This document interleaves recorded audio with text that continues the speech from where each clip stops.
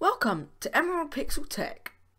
Today we're going to be having a look at how to write an ISO to a DVD.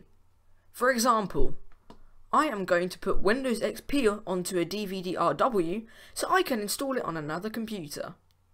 Here's how. You're going to need a program called Imgburn. The link will be in the description. Once you open the program, click Write Image File to Disk.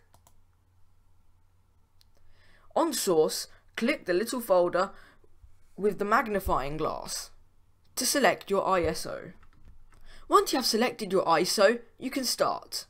Make sure that the DVD-RW disk is inside, or the DVD-R. I recommend DVD-RW as it is rewritable in case a mistake happens. You can download an ISO in the link in the description, if required. Once you have inserted your DVD-R or DVD-RW, you are ready to burn. Now make sure that this disk is completely empty and ready for use. Once you have confirmed, click on the bottom left. If it shows the screen, make sure you click Yes. Make sure you have saved any other data on the CD to your computer before continuing. That's if you had any other data. This will now take a bit of time. Then once the first part is complete, it will then complete the ISO onto the CD. You will then see this window. Click on OK and put the CD back into your computer. It will now finish the process.